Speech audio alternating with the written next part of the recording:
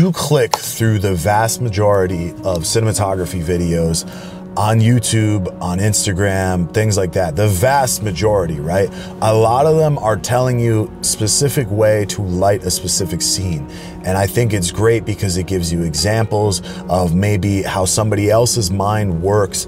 But one thing I want to really drive through is that even if I put one out, right, or any other great talented person on YouTube, that does not mean that it is the finite way of doing that. It's not the finite way of achieving that. And everybody has a visual expression of how they think, and also everybody has a technical expression of how they want to achieve a certain result. And at the end of the day, this is art, right? There are technical things that come into place when it comes to cinematography, but on top of that, I want you guys to think the next time that you are lighting or composing a shot, how you would like it, just like that video that I put out where your imperfections, right? And what I mean is, let me give you an example, is when you go online and you watch a cinematography video, we always hear nonstop, we want that soft cinematic key light. Yeah, we want that soft cinematic key light, right? And soft light can look great on a face. I'm not saying it doesn't, but what I am saying is, why the fuck does soft light always have to be the go-to, right?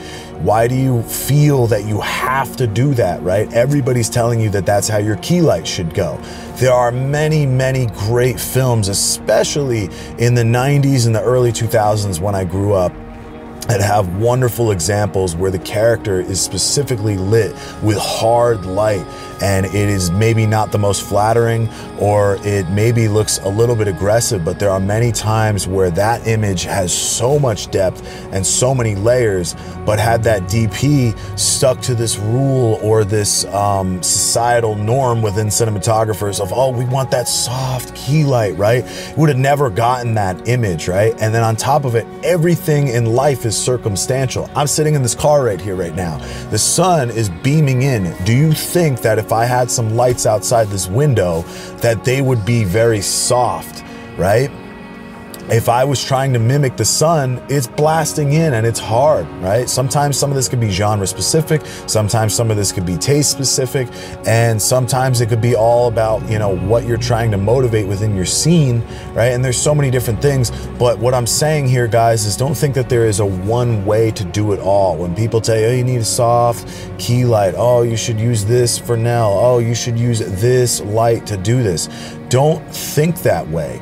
The other one that drives me insane, and I'm gonna wrap up this video, is the trend right now where everybody wants to shoot large format, wide fucking open, right?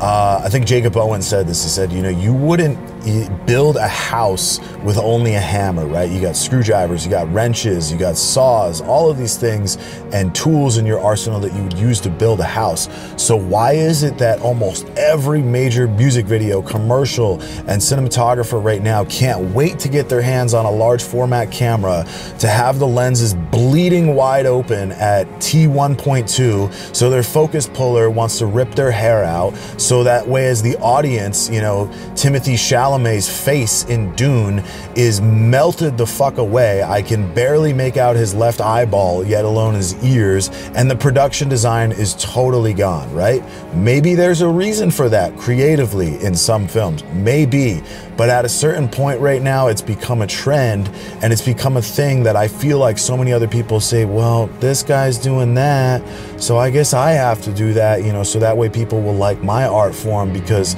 that's what looks good. That's what everybody thinks looks good, right? No, we're artists at the end of the day, and you have to make your own self-expression in the way that you deem fit and the way that you want to convey a certain message to your audience, right? Pablo Picasso, you know, had to explain to certain people, actually he didn't want to fucking explain. Some people say, well, why do you paint like that? This is not how people paint, this is not, but he's Pablo fucking Picasso now, right? You have to set your own trend. You have to tell people, listen, this is my style. Doesn't matter if it's different. And eventually the right people will flock on and say, damn, you know, what this guy is doing is different. Damn, this is visionary. You know what? And for a while I thought, oh, I'm going against the grain. Oh man, you know, people are not gonna like me saying this. And you know what? I'm tired of it. So if you've taken anything from this video, I hope that you guys continue to express yourselves, continue to experiment as well as I am right now too, you know, learning more about myself and more about what I like and trying different things rather than always just following what's going on out there and thinking that it's a technical rule that you have to uphold, or thinking that this is a standard in what results in a good image or what people think is a good image. What do you think it is at the end of the day? You're the one crafting it. So don't ever forget that. Go out there, shoot some awesome shit.